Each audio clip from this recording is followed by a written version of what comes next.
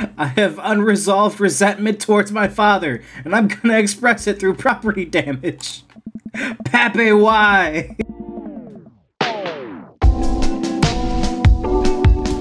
What's up everybody, my name is Jeremy and welcome back to Dream Daddy. We just kinda spent the day by ourselves and we're finally about to go on our date with Robert, so let's get to it.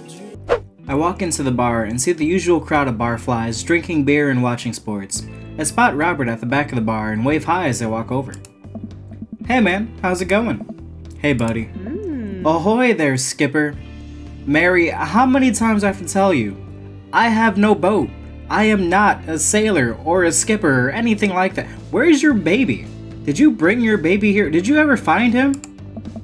Robert and Mary are here? Uh-oh. I brought Mary along. Figured we needed a drinking buddy. Aw man, I was excited to get to know Robert a little better. Now I have to deal with this weird married lady making passes at me? Give it a rest. Don't look so scared, kiddo. We're just having a drink. Yeah, speaking of which, I think it's time for the first round. What are you having? Considering I told Manda Panda not to wait up, I should, you know, it's a close walk home. I'll just go whiskey straight up. A dad after my own heart, huh? Oh, what? Did you like that? Oh, you really like that. Robert orders 3 shots of whiskey and passes them between us. Well, this wasn't how I expected my night to be going. Here's to bad decisions and relaxed moral values, fellas. Can we send Mary home? What have I gotten myself into? We all knock back the shots. I almost choke on the whiskey as it burns down my throat. Holy hell, that was a kick. I look over at Robert and Mary, who seem like old pros at this. Robert grabs his jacket and throws it on. Let's get marching. Where are we going? What? The night's young, Chief. Come on. We're bar hopping. Oh, okay, that's fine. Oh, alright. We'll leave the bar and start walking down the street. I still don't know this area of town very well, so I just follow Robert. So where are we headed? Hey. Irish I Were Drinking. Oh, it's an Irish pub. That's a great name. A good pun is the whiz key to my heart. Stop it. Get some help. It's not for you, Mary. Puns are the lowest form of humor, Pierre. Try harder. You try harder at knowing where your baby is, huh? That's too. She doesn't know her baby jokes. I'm running out of things to say to her. Ouch. Am I gonna be the butt of the joke all night? Jesus, Mary. Put your fangs away for a second. We walk into Irish I Were Drinking. The bar is pretty much the same as Jim and Kim's, except for the old-timey Irish memorabilia on the wall. Next round, what are you having? Okay. Whiskey hasn't failed me yet. Beer might be good. Do they make fruity Irish cocktails? You know, the first one was rough, but we'll get used to it. Let's have another whiskey shot. Let's do it. Robert orders 3 more glasses of whiskey and we post up in a garish green booth. Mary slides in and settles up next to Robert, which makes me breathe a sigh of relief. Let's sip this one, why don't we? Hey. Suit yourself. Mary immediately downs her shot in one gulp and burps loudly. Hey. That'll put hair on your chest. Does Mary have hair? You are truly a paragon of grace and beauty. Mary grabs my drink and sips on it. Hey! Pierre, be a dear and get us another round, will you? What the hell, Mary? Hey. I don't know how to process this evening at all. I get up and order another round of drinks from the bartender. As I head back, I see Mary and Robert having a lively conversation. Robert roars with laughter. I don't think I've ever seen the guy smile, let alone laugh. Wait a second. Am I third-wheeling a different date? Is Mary cheating on Joseph with Robert? I take a seat across the booth from them and pass out the drinks. So Edith's kid snuck some pot brownies onto the table at the last bake sale, right? And I spot that little hemp sweatshirted gremlin in the act. So I go up to Edith with the baggie and I'm about to tell her when all of a sudden she just freaks out at me. You're ruining the bake sale, she says. I should have been PTA president. Your roots are bad and blah blah blah. So what do? I told her to have her brownie, that everything would be fine. They both erupt in laughter. I politely follow along with the story. She ate 3. More laughter. Okay, this was actually pretty funny. Hey. She called the cops and told them that time had stopped. Come on. She went on a journey. Mary looks directly at me. Do you smoke weed? What? You know, the devil's lettuce. I have 2 big fat blunts in my purse right now. Want a blaze? Oh, Mary. Oh, Mary. Oh, Pierre's gonna have a hell of a night. Let's see. What? No? I am a law-abiding citizen? You with the feds? Okay, so I gotta be a bad boy to get the bad boy. That's at least what I'm thinking. So I'm gonna just ask if she's with the feds. Pierre's down for anything tonight. I worked hard for what I have, and no 2-bit corner boy is gonna drop the dime on me. So you take what you're pushing somewhere else, and I'll keep running my business the way I want it run. That doesn't seem like I accepted. What? Remember, you come at the king, you best not miss. Jesus, kid, dial it back. Robert giggles helplessly. So that was a good answer, at least. Hey. I'm just kidding, cowboy. Lay off the kid, Mary. He might not be used to your brand of humor. Fine, fine. We sit around and sip our drinks, people watching and cracking jokes. After a little bit of time, I begin to warm up to Mary. Her jokes become much funnier and way less scary. But it seems like she's not going anywhere anytime soon. I just wanted some time alone with Robert. I wonder if I can get her to leave somehow. Isn't Joseph wondering where you are? Lots of eligible bachelors around, huh? Could you get the next round? I feel like that might be the best one. Knowing she's married, I don't know if I could do the middle option. And talking about Joseph isn't gonna help. She barely cares about her baby. So I'm gonna go with could you get the next round? You trying to ditch me, pal? Oh, she knows. She knows. No. Because if you're trying to ditch me, you can just tell me to scram. No, it's fine. Pierre wants alone time with his new best buddy, Robert. Read you loud and clear. The wingman breaks formation to pursue their prey. Now if you fellas will excuse me, Mary needs to sink her teeth into a helpless boy. You mean like in a, hey, are you a sailor, buy me a drink way? I sure hope so. Hope she's not just going around, you know, biting people, all vampire style. Unless she is a vampire, but that was more Damien speed. Go with God. Nice seeing you. Deuces, nerds. Mary gets up and saunters over to a younger looking guy at the bar. She grows on you. Does she though? I feel like she kinda delights in making men suffer. Well, she does. But what about her and Joseph? What about him? You know, they're married, and she definitely tried to get in my pants the other night, and I gestured to her across the bar, where she's making goo-goo eyes at the young boy from before. He looks like he's being held hostage. Hey. Oh, that's just the thing she does. She's harmless. Tell that to the boy she's hanging off of. Poor kid looks like he's seen war. Robert lets out a hearty laugh. Hey, I got him to laugh. Aw man, you know I pegged you for one of those straight-laced types. Oh, don't worry. I got pretty wild back in my day. Still got a little wild in you? You know it. There's so much wild in me. I have a child I need to care for.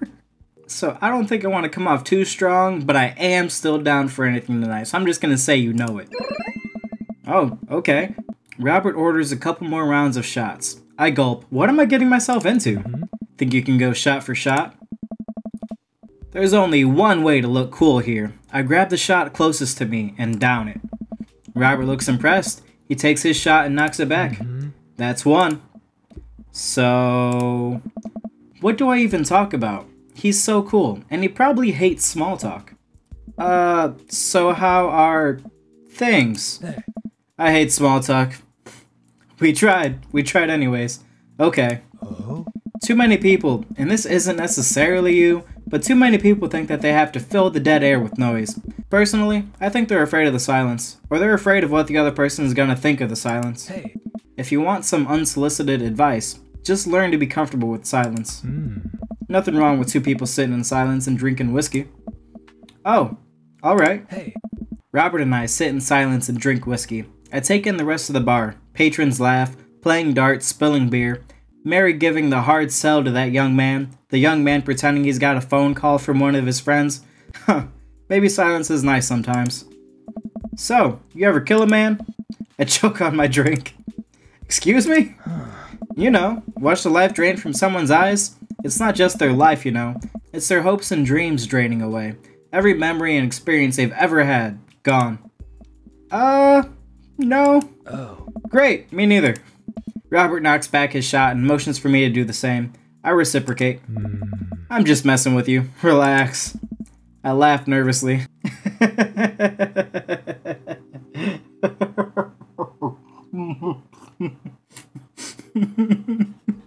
Or am I?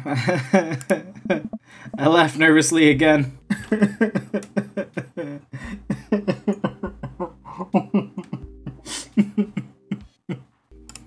We sip more whiskey and people watch some more. Mary has her sights set on another man after the other one excused himself to the bathroom, and I assume crawled out the window. Gosh, this whiskey's hitting me hard. You betcha. Robert gets out of the booth, shouldering his jacket. Let's roll. Sorry, whiskey. Inside voices. Let's roll. Wait, what about Mary? Brother, Mary's gonna be just fine. I look over at Mary, who's lying on the bar in front of some poor sap. She's singing happy birthday to him while he insists that it's not his birthday.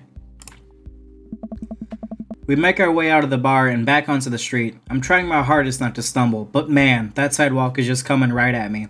I hope Robert doesn't notice me tripping over my own feet like this is the first time I've ever been drunk. Where to? You'll see. I'm guessing someplace abandoned like a mall or a storefront he knows about. I follow Robert through street lamp spotlights until we eventually arrive at a rundown strip mall. There's a beauty salon, a sex shop, a computer repair store that looks like it's been closed for 10 years, and finally a liquor store. Wait here, I'll be right back.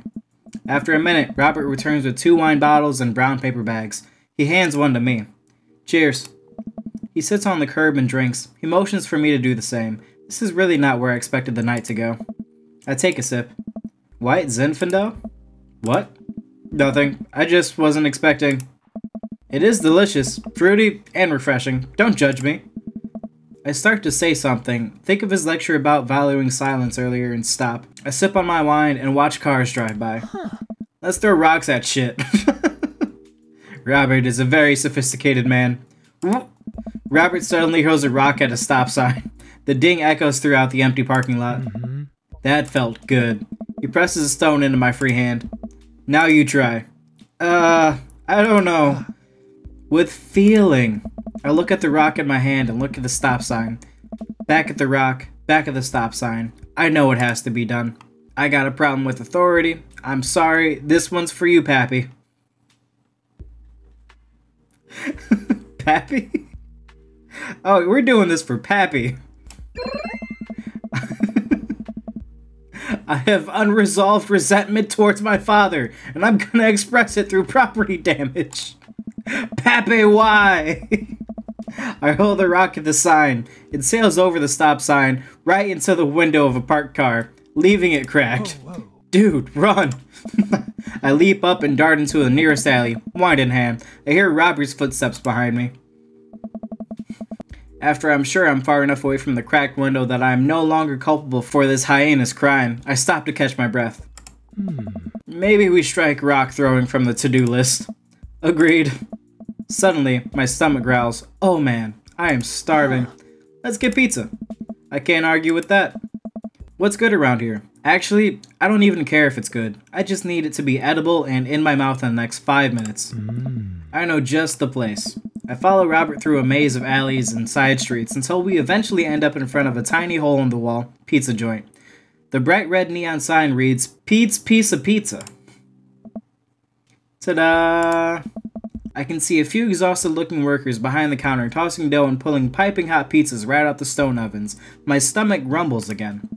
We go up to the counter and get ready to order. Can I get 2 slices of Hawaiian pizza? Oh wait, Pierre, you're cool with pineapple on pizza, right? Of course! It belongs there. See, tomato, being a fruit and all, if tomato can do it, why can't a pineapple? I stand firmly, feet planted in the soil with this belief, and if you disagree, well, you're missing out. We wait a minute for our pizza to come out the oven. I'm practically drooling at the smell. The cashier hands us each a giant slice on a paper plate so saturated with grease that I'm worried it'll fall apart. We take our pizzas outside and wander through the alleyways as we eat. I take a bite. It's absolutely delicious. Pineapple is truly the best pizza topping. You said it. Man, I feel way better now. You and me both. We hear noises coming from the slightly ajar door in the alley. Robert looks at me excitedly. Got any more of that wild in ya? Alright guys, that's where I'm gonna end this one. Thank you so much for watching, I really appreciate it. As always, if you enjoyed the video, please consider liking and subscribing as it helps out the channel. And I'd say we're having a pretty nice date with Robert, getting into our wild side a little bit. What's the wildest thing you've ever done on a date? Don't tell me anything too bad. I'm sure we'll be finishing our date next time, but until then, I love you guys. Take care. Peace.